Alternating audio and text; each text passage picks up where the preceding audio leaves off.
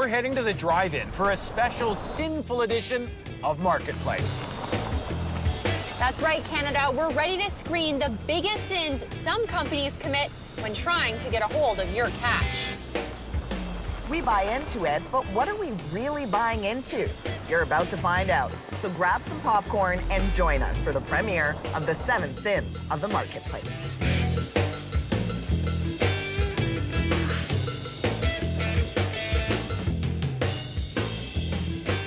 Hey, David. Charlesy, how are you? Good. Asha, hey. Hey David. How cool is this drive-in? This one's been here since the 1950s. It's amazing. Yeah. And a snack bar.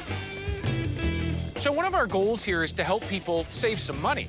That's right. This show is about all the lessons we've learned since joining Marketplace. Things to help you make your consumer choices. Like when a company tries to sell you something you don't really need. We're calling that the sin of creation, and it kicks off our 7 sins of the Marketplace. We've seen the sin of creation all over social media and in almost all of our buzzkill stories.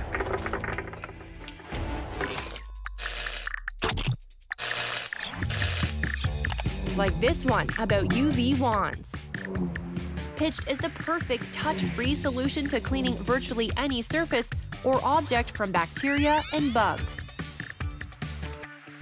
What we basically see on the market is that the wands do not achieve the level of disinfection that they might claim. That's because devices could be using the wrong kind of light, or light that is not strong enough to actually kill potentially harmful bacteria or viruses living on your cell phone or keys. The UV light they're turning to is probably going to give them a false sense of security. When it comes to protecting you from germs and viruses, experts say you don't need to shell out on a pricey device. Good old-fashioned cleaning products will be just fine. This is a lifesaver. Spoiler alert, this next sinful creation is not a lifesaver. Goddess Vaginal Detox Pearls. It plays on an out-of-date concept that women need to keep their vagina clean. Besides ridding you of bacteria, these tiny baggies of Chinese herbs claim to help with fertility, even rid women of past sexual trauma and bad boyfriends. Your vagina is a self-cleaning oven. You should just let it be, and it will take care of you. It says in here, fructus cochiae, motherwort angelica, rhizomal borneal. Is there anything in here that sounds like it should go? Nothing in there should go in your vagina at all, none of it. It's most likely going to damage the mucosa, the good bacteria, increase your risk of getting sexually transmitted infections. So when shopping, remember, the company probably needs you to buy it more than you need to use it, which is why the sin of creation comes in at number 7 on our list. Thank you. Next up, a sin that exposes our privacy, from identity theft to smart home devices. We've uncovered lots of things that can make us vulnerable. Even these little guys. Sure, they make it super convenient when it comes to locking our car doors, but we've also shown you they can make it easier for thieves to steal our cars. And just about everyone has one of these, but it's the apps on our phones that can be really scary, as you're about to see with the sin of exposure.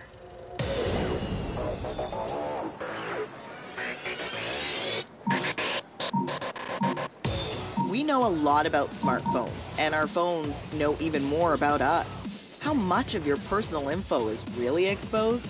And what are the consequences? To answer that, we created our very own app with similar terms and conditions to popular ones out there. A lot of times we'll download an app thinking it's a flashlight, thinking it's a game, thinking it's a social media app, but it's so much more bundled into it. We found a few volunteers to download what they think is a horoscope app. You willing to try it out? Yeah, sure. Sure, I could do that. Now what? What's happening? I think I have to click or agree when I read those terms and conditions. I'm sorry, you didn't have to give me a second here. Are you reading that quickly? Skimming, I'm skimming. Okay. What no one realized, they gave us permission to access their photos, call logs, text messages, location, even their microphone. Okay, Let's check out the call logs for one of our testers. And there's some phone calls to Mom. Jason, what do we got here? Sticking out his tongue. Fun selfie.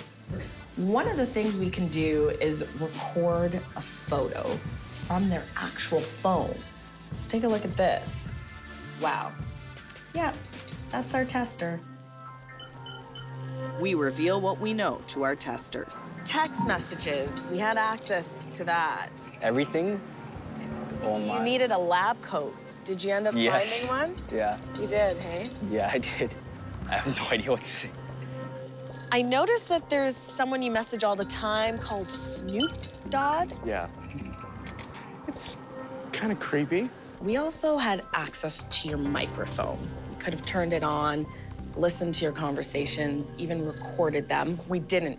Now I'm just going through my head. What else was I doing on my phone throughout the week? And I know it wasn't all good. What's going through your mind right now? I have no idea. You guys have access to all my information. You guys could have taken pictures at the wrong time. Could have listened to conversations that were private. We didn't dig too deep, but what are some companies doing with all this info? There's a lot of unanswered questions as a consumer as to what is going to happen with our data, how long it's going to be kept, and if there's any way to delete it in the future. So remember, when using apps, you don't know where your personal info could end up. That's why the sin of exposure is number 6 on our list. Our next sin is a pretty serious one, the sin of neglect, when companies put our well-being at risk. We've seen it time and again with things like kids' jewelry made from toxic materials. Or trampoline parks that ignored dangerous behavior. But nowhere is the sin of neglect more clear than in many of our long-term care homes. Long before COVID, we were inside long-term care, seeing the problems that would come to make the pandemic worse. Oh, help me. So few staff run off their feet. 5 minutes. I don't even have 2 minutes. Yeah. 1. Our hidden camera capturing workers warning government inspectors. This is one of your inspectors saying, we're fighting for that. One of the people who reports to you. Marketplace confronted governments on why just 3 staff sometimes care for 30 vulnerable seniors. There's no legal floor. There's no minimum number of ratio. But there's a legal requirement that that staffing ratio, that staffing plan has to reflect the nature of the residents that live there. Even as 3,500 die from COVID in Ontario homes, we reveal they're still breaking the law. That's just a crazy statement. They're not interested in complying with the law. It's the law. And we show homes failing to follow infection rules. He goes, this is huge. It's a huge bed sore. I walk towards her room and I can smell the bed sore. It's that bad. And he goes, it's down to the bone. And he said to me at that point that this is life-threatening. In a system where failure has no consequence for homes that screw up repeatedly, we demand answers. Minister, just to be clear, there have been thousands of instances under which these care homes have broken the law for things like abuse and neglect, and virtually none of them have ever faced consequences. And we've heard the torment of families when governments failed to act. So this means to tell me that everything my mom endured is all for naught? Governments repeatedly told there weren't enough staff, that care homes were failing to follow the rules to stop infections. They were on a cliff. COVID pushed them over. The sin of neglect comes in at number 5 on our 7 sins of the marketplace.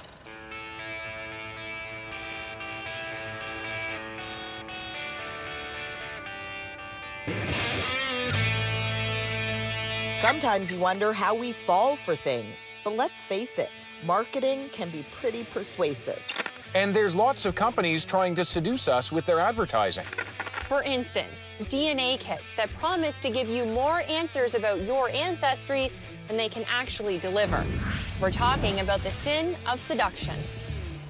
Millions of people are buying kits curious about their ancestry. You can pinpoint specifically? Companies promise their tests will reveal where you come from or who your people are. It's really nice to have some kind of a connection to my background. We put 5 DNA kit companies to the test to see just how accurate they can be. Fill the tube with saliva to the black, wavy line. Oh, and there's a twist. Cheers. Don't touch it, though. My sister Carly's in on this, too. I feel like I'm on Law and Order. Yeah, CSI. It's DNA science. We're identical twins. Our ancestry should all be the same, right? But when we get our results... Okay, ready? 1, 2, 3. What? Russia? 39% Eastern Europe and Russia. No way. What is yours? Did you get the exact same? With some company results, our identical DNA does not lead to identical ancestry. French and German. What? Oh, I don't have that. You don't have that at all? No. I'm 3.8% broadly European. Well, I'm 12.7. Wow, that's a big difference. Yeah. Our results even stunned this team of experts. So the fact that they present different results for you and your sister, I find very mystifying. We spend many hours, we try to understand why they might be different, but we cannot. I think the clean thing to say is we don't know how they did the calculations, but we strongly think that you and your sister should get the same report. End of day. Companies tell us even tiny variations in DNA can lead their formulas to give us different estimates. So if you're feeling drawn in by fancy marketing and claims that are too good to be true, watch out for our number 4 sin on our list, the sin of seduction. Yum, yum. It's time for a tasty and refreshing snack. Grab a sinful snack. Our countdown of 7 sins of the marketplace. We'll be right back. Do you have a story you think Marketplace should investigate next? Tell us all about it on email, Twitter, and Facebook.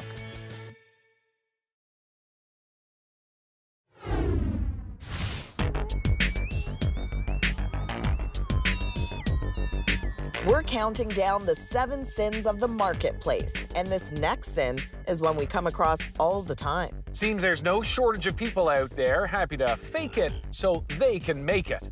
We've seen everything from fake cures to fake degrees from fake universities. But there's one area in particular we've seen repeated attempts at fakery, and that tops our sin of deception. Online reviews are everywhere. We rely on them to help us decide where to spend our money. But how easy is it for a company to fool us with fake reviews? To find out, we invent a phony food truck called Cheesed Off, with its own website, Facebook page, and lots of tricked out photos. Then we hire people to say how much they like our truck on different review sites. I love getting lunch at Cheesed Off. They're fast, they're friendly, and they make the best grilled cheese sandwich around. We show just how easy it is to manufacture a good reputation, even for a phony business. A few years later, the problem of fake reviews is still there. And this woman is too. Hi there, my name is Suzanne. Hi, I'm Tessa Daly of Tampa, Florida. Hey everyone, it's Jennifer. She seems to have made thousands of testimonials. I'm a certified financial advisor, and I'm a designer, and I'm a teacher. And even poses as various experts to push diet supplements. Hi, my name is Maria J. Clifford, Gina Parker, Jessica Moore. I'm a licensed dietitian at the Kennedy Health Institute in Washington, at the Herald Institute here in Washington. I'm also the mother of 2, and I'm also the mother of 3 children. But when we try to track her down, she's hard to find. So we use some deception of our own. We order another fake testimonial and send a scarf for her to wear in it. When she picks up the package at the post office, we move in.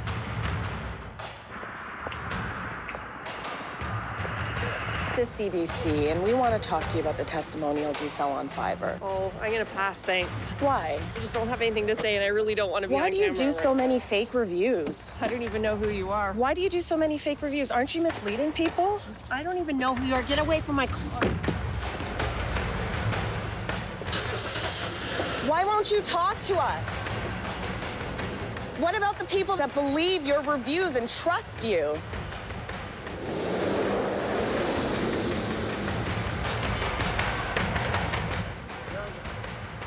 She eventually does talk to us and denies her involvement in selling testimonials, but then defends the practice. Every time a commercial is on, it is advertising, okay? Yeah. People, spokespeople, advertising people all over the world, making claims, making statements. Can I tell you that what you're doing is unethical, possibly illegal? Nothing I have done or anybody I know in that marketplace is doing anything wrong, okay? They are earning money, they're doing things, and I have nothing to say. Get that microphone So you out of don't my... think what you're doing is wrong? You don't think giving false testimonials... Are you the moral police? I'm asking you. I'm asking you what you think. I'm asking your thought. No, I have no comment on that. I'm asking your thoughts, Suzanne. No, I want to know if you think that giving false testimonials online, if that's not wrong. Get your microphone out of my car, which is private property. The whole point of online reviews is to create what's called social proof. We're more likely to buy something if others around us agree it's a good decision. And when people try to fake us out, that trust is broken, which is why deception comes in at number 3 on our 7 sins of the marketplace. From the sin of deception to destruction, waste is next on our countdown. We've seen too many companies that create products or policies with little thought for the environment. Take plastic. We've shown you how hard it is to avoid at the supermarket, even in your bottled water. But the biggest eye-opener for us came when we traveled across the world to find out what really happens to our recycling.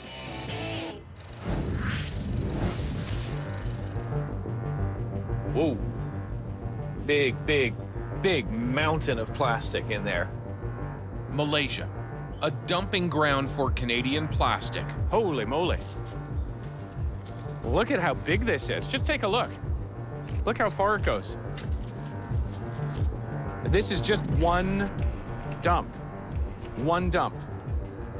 A vast field of plastic 2 stories high that's cheaper to send here rather than recycled at home. This is Canadian Tire. This is Marketplace IGA. This is Real Canadian Superstore. Compliments, Water, the Dollar Store. A sea of Canadian plastics, now likely to be dumped or burned. Now, I don't dare to deep breathe outside my house because you can smell and you can breathe the very odor, burning smell. Lydia Ong wants to show the world the consequences. Air is very heavy. The air is full of dust. And what is that dust? It's from the pollution, the dust from the plastics recycling factory.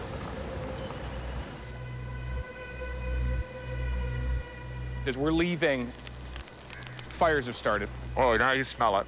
All of this plastic burning again. We're not gonna hang out here long because this is a lot of toxic chemicals going up into the sky. They make their money by recycling. Yes. So why would they dump it and burn it? Cut costs. Turns out only 9% of plastic ends up actually being recycled in Canada. Much of it shipped overseas, classified as something more recyclable than it actually is. We don't want to be the next cancer village. We know there are companies happy to exploit the problem no matter the harm they cause. Another reason for us all to reduce our use of plastic and fight the number 2 sin on our list, the sin of waste. We're happy to have you with us this evening and want you to enjoy every minute of your stay here. Stick around for our number 1 sin of the marketplace. It's a real cliffhanger. Find out when we return. Get more Marketplace. Sign up for our weekly newsletter, cbc.ca/marketplace.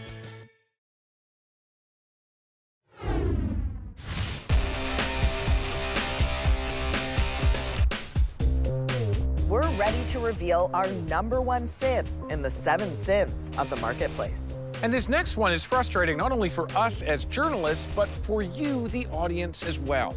When we work on our stories, we want answers, and we expect the most from our government, but they don't always want to talk. And we consider that our #1 sin, the sin of silence. Statements like this one, or this one, or this one. We've been sent so many. They make it seem like government officials are participating, but they don't allow for a true exchange of ideas. And you'd think they'd step up and be interested in your concerns and our investigations. But often, when our questions go unanswered, we show up unannounced. Minister Elliott, I'm David with CBC. Could I just ask you a really quick question about long-term care? I'm Asha Tomlinson with CBC Marketplace. I didn't know you were coming. Actually, yes. Contact my press secretary. We've contacted your press secretary several times. We just want to talk to you. Would you mind? Would you speak with us afterwards? I'll be with you in a moment. Okay, How's that? wonderful. Thank you. You're filming, so. Thank you. We provided a statement to Marketplace, and we're not prepared to do it on camera. So we're just trying to get some answers around sexual violence. They're concerned that the school didn't do enough to protect them. We can't speak to specific incidents. So if you are a public official staying silent on public issues, you are guilty of our #1 sin, the sin of silence. Our season may be over, but our work is not. We've got your back. We're going to keep fighting for you. Send us your stories and tell us what you want us to investigate next. And remember that this will forever be your marketplace.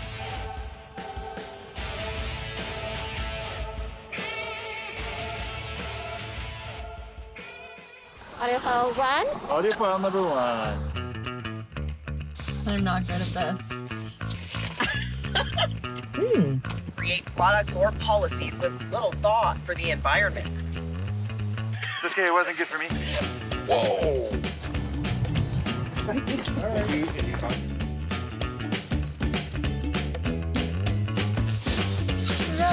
Yes, it is from the 1950s. And look at Okay, good job, everybody.